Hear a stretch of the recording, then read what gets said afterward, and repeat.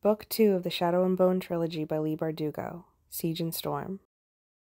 Chapter 14. I woke the next day to the sound of angry voices. For a moment I had no idea where I was. The darkness was near perfect, broken only by a thin crack of light from beneath the door. Then reality returned. I sat up and fumbled for the lamp on the bedside wall. I turned up the flame and surveyed the dark silk bed hangings, the slate floor, the carved ebony walls. I really was going to have to make some changes. This room was just too depressing to wake up in. It was strange to think that I was actually in the Darkling's chambers, that I'd spent the night in his bed, that I'd seen him standing in this very room. Enough of that. I threw off the covers and swung my legs over the side of the bed. I didn't know whether the visions were a product of my imagination or some real attempt by the Darkling to manipulate me, but there had to be a rational explanation for them. Maybe the Nichovoya bite had infected me with something. If that was the case, then I'd just have to find a way to cure it. Or maybe the effects would wear off with time. The argument outside my door grew louder. I thought I recognized Sergei's voice and Tolya's angry rumble. I threw on the embroidered dressing gown that had been left for me at the foot of the bed, checked to make sure the fetter on my wrist was hidden, and hurried out to the common room. I almost ran right into the twins. Tolya and Tamar were standing shoulder to shoulder, blocking a group of angry Grisha from entering my chamber. Tolya's arms were crossed, and Tamar was shaking her head as Sergei and Fyodor loudly made their case. I was distressed to see Zoya beside them, accompanied by the dark-skinned Inferni who had challenged me the previous day. Everyone seemed to be talking at once. "What's going on?" I asked. As soon as Sergei saw me, he strode forward, clutching a piece of paper in his hand. Tamar moved to block him, but I waved her off. "It's all right," I said. "What's the problem?" But I thought I already knew. I recognized my own writing and the remnants of the gold sunburst seal that Nikolai had provided for me on the paper Sergei was now shaking in my face. "This is unacceptable," Sergei huffed. I'd sent out word the previous night that I would be convening a war council. Each Grisha order was to elect 2 representatives to attend. I was pleased to see they'd chosen Fyodor as well as Sergei, though some of my goodwill wore off when the older Grisha chimed in. "He's right," said Fyodor. "The Corporalki are the Grisha's first line of defense. We're the most experienced in military affairs and should be more fairly represented." "We're just as valuable to the war effort," declared Zoya, her color high. Even in a snit, she looked gorgeous. I'd suspected she would be chosen to represent the Ethereal Kai, but I certainly wasn't happy about it. "If there are going to be 3 Corporalki on the council," she said, "then there should be 3 summoners too." Everyone started shouting again. I noted that the Material Kai hadn't shown up to complain. As the lowest Grisha order, they were probably just glad to be included, or possibly they were too caught up in their work to be bothered. I still wasn't quite awake. I wanted my breakfast, not an argument. But I knew this had to be addressed. I intended to do things differently, and they might as well know just how differently or this effort would fall apart before it even began. I held up my hand and they quieted instantly. Clearly, I had that trick down. Maybe they were afraid I was going to ruin another ceiling. "There will be 2 Grisha from each order," I said. "No more, no less." "But," began Sergei, "the Darkling has changed. If we have any hope of beating him, we need to change too. 2 Grisha from each order," I repeated. "And the orders will no longer sit separately. You'll sit together, eat together, and fight together." At least I'd gotten them to shut up. They just stood there, gaping. "And the fabricators start combat training this week," I finished. I took in their horrified expressions. They looked like I'd told them we'd all be marching into battle naked. The Material Kai weren't considered warriors, so no one had ever bothered to teach them to fight. It felt like a missed opportunity to me. Use whatever or whoever is in front of you. "I can see you're all thrilled," I said with a small sigh. Desperate for a glass of tea, I walked to the table where a breakfast tray had been laid with covered dishes. I lifted one of the lids, rye and herring. This morning was not getting off to a good start. But it's always been this way," sputtered Sergei. "You can't just overturn hundreds of years of tradition," protested the Inferni. "Are we really going to argue about this too?" I asked irritably. "We're at war with an ancient power beyond reckoning, and you want to squabble over who sits next to you at lunch? That's not the point," said Zoya. "There's an order to things, a way of doing them that—" They all started gabbling again. About tradition, about the way things were done, about the need for structure and people knowing their places. I set the cover back down on the dish with a loud clang. "This is the way we're doing it," I said, rapidly losing patience. "No more Corporalki snobbery. No more Ethereal Kai cliques. And no more herring." Zoya opened her mouth but then thought better of it and shut it again. "Now go," I barked. "I want to eat my breakfast in peace." For a moment they just stood there. Then Tamar and Tolya stepped forward, and to my continuing amazement the Grisha did as they were told. Zoya looked peeved, and Sergei's face was stormy, but they all shuffled meekly out of the room. Seconds after they left, Nikolai appeared in the doorway, and I realized he'd been eavesdropping in the hall. "Nicely done," he said. "Today shall be forever remembered as the date of the Great Herring Decree." He stepped inside and closed the door behind him. Not the smoothest delivery, though. "I don't have your gift for amused and aloof," I said, sitting down at the table and tearing eagerly into a roll. "But grouchy seems to be working for me." A servant rushed forward to bring me a cup of tea from the samovar. It was blissfully hot, and I loaded it with sugar. Nikolai took a chair and sat without being asked. "You're really not going to eat these?" he said, already piling herring onto his plate. "Revolting," I said succinctly. Nikolai took a big bite. "You don't survive at sea if you can't stomach fish." "Don't play the poor sailor with me. I ate on your ship, remember?" Sturmhond's chef was hardly serving up salt cod and hardtack. He gave a mournful sigh. "I wish I could have brought Burgos with me. The court kitchens seem to feel that a meal isn't complete if it isn't swimming in butter. Only a prince would complain about too much butter." He said thoughtfully, patting his flat stomach. "Maybe a royal gut would lend me more authority." I laughed and then nearly jumped as the door opened and Mal entered. He stopped when he saw Nikolai. "I didn't realize you'd be dining at the little palace, Moasarovich." He bowed stiffly to Nikolai and then to me. "You don't have to do that," I said. "Yes, he does." "You heard Prince Perfect," Mal said, and joined us at the table. Nikolai grinned. "I've had a lot of nicknames, but that one is easily the most accurate." "I didn't know you were awake," I said to Mal. "I've been up for hours, roaming around looking for something to do." "Excellent," said Nikolai. "I've come to issue an invitation." "Is it to a ball?" asked Mal, snagging the remaining bit of roll from my plate. "I do so hope it's to a ball." "While I'm sure you dance a magnificent waltz, no. Boar have been spotted in the woods near Balakarev. There's a hunt leaving tomorrow, and I'd like you to go." "Short on friends, your highness?" "And long on enemies," replied Nikolai. "But I won't be there. My parents aren't quite ready to let me out of their sight. I've spoken to one of the generals, and he's agreed to have you as his guest." Mal leaned back and crossed his arms. "I see. So I go gallivanting off to the woods for a few days, and you stay here," he said with a meaningful glance at me. I shifted in my chair. I didn't like the implication, but I did have to admit it seemed like an obvious ploy. Too obvious for Nikolai, really. "You know, for two people with a love eternal, you're awfully insecure," Nikolai said. "Some of the highest-ranking members of the First Army will be in the hunting party, and so will my brother. He's an avid hunter, and I've seen for myself that you're the best tracker in Ravka." "I thought I was supposed to be guarding Alina," Mal said, "not running around with a bunch of pampered royals." "Toya and Tamar can manage while you're away, and this is a chance for you to make yourself useful." "Great," I thought as I watched Mal's eyes narrow. "Just perfect." "And what are you doing to be useful, your highness?" "I'm a prince," said Nikolai. "Being useful isn't part of the job description. But," he added, "when I'm not lazing about being handsome, I'll be trying to better equip the First Army and gather intelligence on the Darkling's location. Word has it he's entered the Sykerzoi." Mal and I both perked up at that. The Sykerzoi were mountains that ran along much of the border between Ravka and the Shuhan. "You think he's in the south?" I asked. Nikolai popped another piece of herring into his mouth. "It's possible," he said. "I would have thought he'd be more likely to ally with Fierdans. The northern border is far more vulnerable. But the Sykerzoi are a good place to hide. If the reports are true, we need to move to forge an alliance with the Shu as fast as possible so that we can march on him from two fronts." "You want to take the war to him?" I said, surprised. "Better than waiting for him to be strong enough to bring it to us." "I like it," Mal said with grudging admiration. "It's not something the Darkling would expect."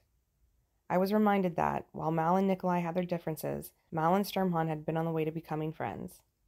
Nikolai took a sip of tea and said, "There's also disturbing news coming out of the First Army.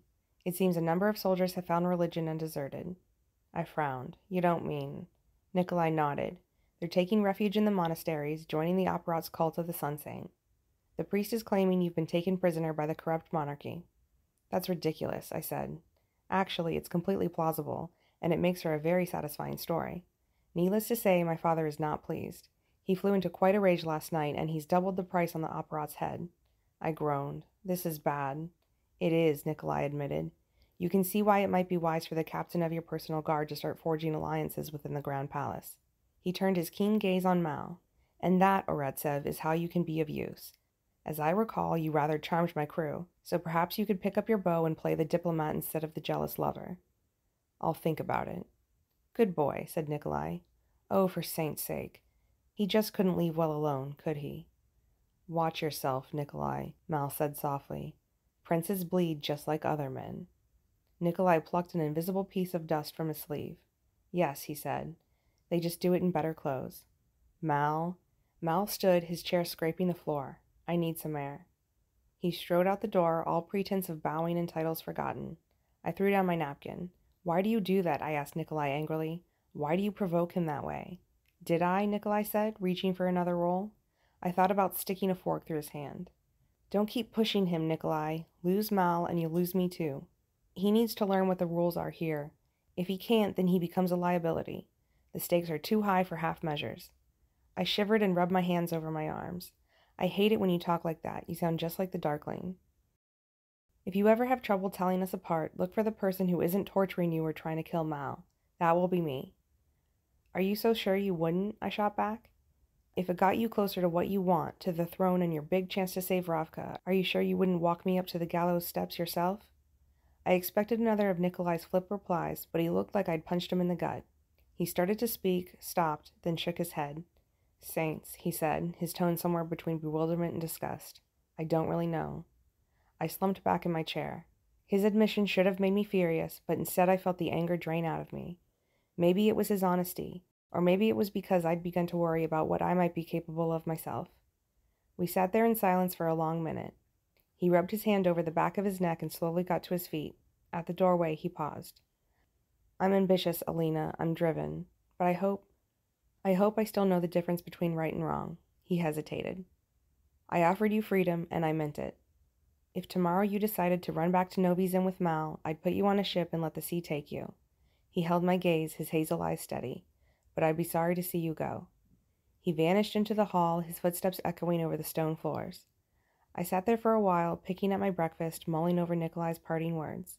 Then I gave myself a little shake. I didn't have time to dissect his motives. In just a few hours, the War Council would meet to talk strategy and how best to raise a defense against the Darkling. I had plenty to do to prepare, but first I had a visit to pay.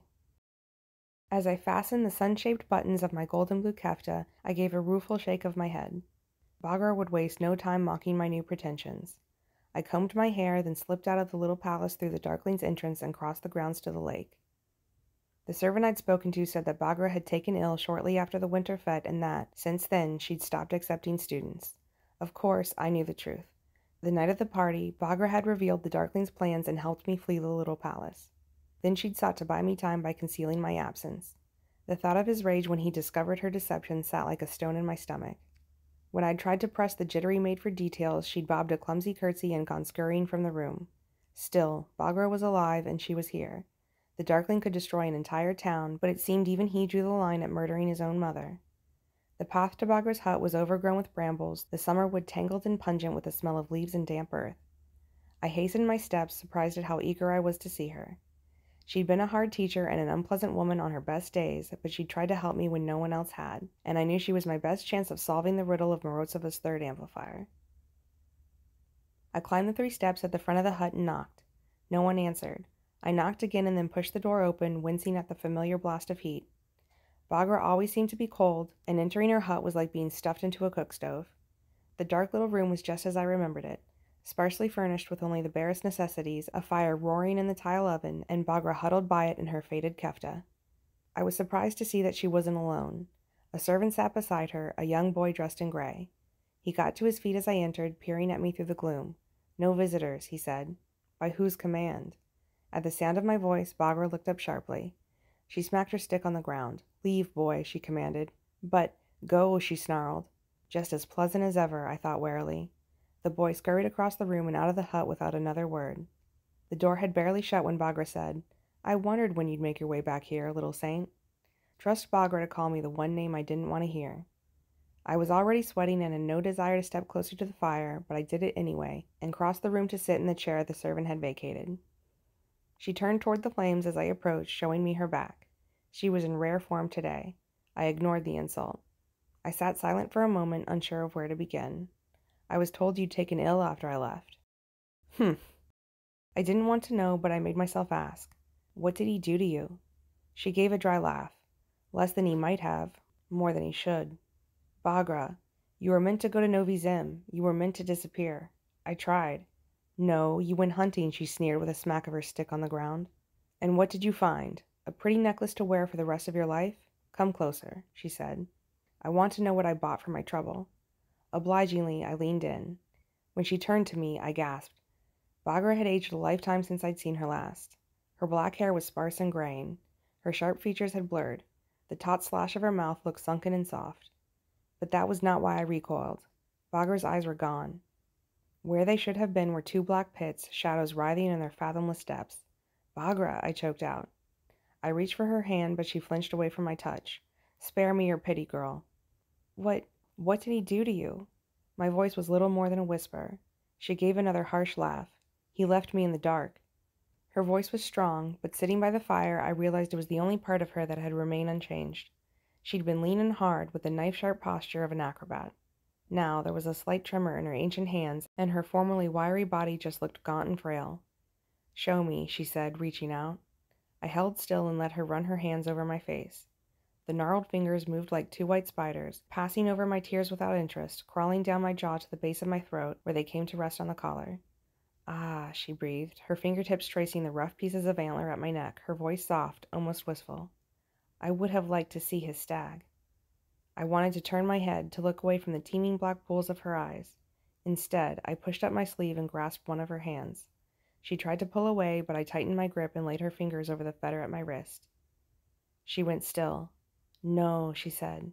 "It cannot be." She felt along the ridges of the sea-whip scales. "Rusalai," she whispered. "What have you done, girl?" Her words gave me hope. "You know about the other amplifiers."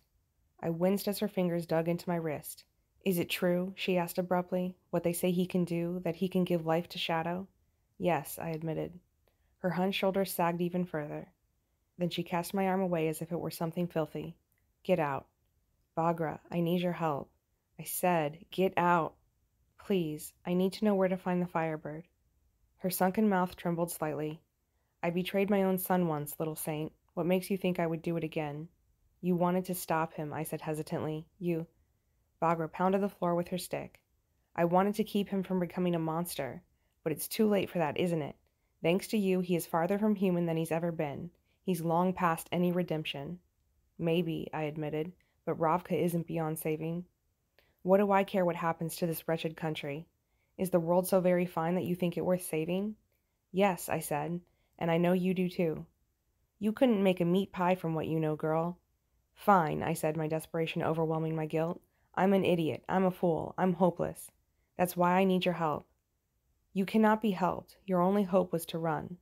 "Tell me what you know about Morozova," I begged. "Help me find the third amplifier." I couldn't begin to guess where to find the Firebird, and I wouldn't tell you if I could. All I want now is a warm room and to be left alone to die. "I could take away this room," I said angrily. "Your fire, your obedient servant. You might feel more like talking then." The second the words were out of my mouth, I wanted to take them back. A sick wave of shame washed over me. Had I really just threatened a blind old woman? Baghra laughed that rattling, vicious chuckle.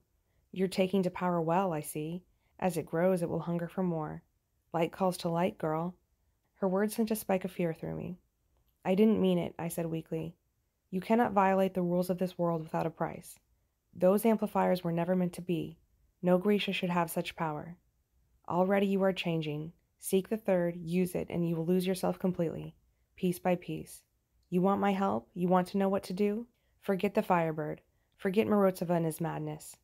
I shook my head. "I can't do that. I won't." She turned back to the fire. "Then do what you like, girl. I'm done with this life, and I'm done with you." What had I expected? That she would greet me as a daughter, welcome me as a friend? She'd lost her son's love and sacrificed her sight, and in the end, I'd failed her. I wanted to dig in my heels and demand her help. I wanted to threaten her, cajole her, fall to my knees and beg forgiveness for everything she'd lost and every mistake I'd made. Instead, I did what she'd wanted me to do all along. I turned and ran. I nearly lost my footing on the stairs as I stumbled from the hut, but the servant boy was waiting at the bottom of the steps. He reached out to steady me before I could fall. I took grateful gulps of fresh air, feeling the sweat cool on my skin. "Is it true?" he asked. "Are you really the Sun Summoner?" I glanced at his hopeful face and felt the ache of tears in my throat. I nodded and tried to smile. "My mother says you're a saint." What other fairy tales does she believe? I thought bitterly. Before I could embarrass myself by breaking down in tears on his scrawny shoulder, I pushed past him and hurried down the narrow path. When I reached the lakeshore, I made my way to one of the Whitestone Summoner's pavilions. They weren't really buildings, just dome shells where young summoners could practice using their gifts without fear of blowing the roof off the school or setting fire to the little palace. I sat down in the shade of the pavilion steps and buried my head in my hands, willing my tears away, trying to catch my breath. I'd been so sure that Baghra would know something about the Firebird and so positive that she'd be willing to help. I hadn't realized just how much hope I'd invested in her until it was gone. I smoothed the glittering folds of my kefta over my lap and had to choke back a sob. I'd thought Baghra would laugh at me, mock the little saint all dressed up in her finery. Why had I ever believed the Darkling might show his mother mercy? And why had I acted that way? How could I have threatened to take away her few comforts? The ugliness of it made me feel ill. I could blame my desperation, but it didn't ease my shame, or change the reality that some part of me wanted to march back to that hut and make good on those threats, haul her out into the sunlight and wrest answers from her sour, sunken mouth. What was wrong with me? I took my copy of the Astori Sanctia out of my pocket and ran my hands over the worn red leather cover. I'd looked at it so many times that it fell right open to the illustration of Sankt Ilya, though now the pages were waterlogged from the crash of the hummingbird. A gracious saint, or another greedy fool who couldn't resist the temptation of power? A greedy fool like me. Forget Morozova and his madness. I ran my finger along the curve of the arch. It might be meaningless. It might be some reference to Ilya's past that had nothing to do with amplifiers, or just an artist's flourish. Even if we were right and it was some kind of signpost, it could be anywhere. Nikolai had traveled most of Ravka and he'd never seen it. For all we knew, it had fallen into rubble hundreds of years ago. A bell rang at the school across the lake, and a gaggle of Grisha children rushed from its doors, shouting, laughing, eager to be out in the summer sunshine. The school had continued to run despite the disasters of the last months. But if the Darkling was coming, I'd have to evacuate it. I didn't want children in the path of the Nichivoya. The ox feels the yoke, but does the bird feel the weight of its wings? Had Baghra ever really spoken those words to me, or had I only heard them in a dream? I stood up and brushed the dust from my kefta. I wasn't sure what had shaken me more, Baghra's refusal to help or how broken she'd seemed. She wasn't just an old woman. She was a woman without hope, and I'd helped to take it from her.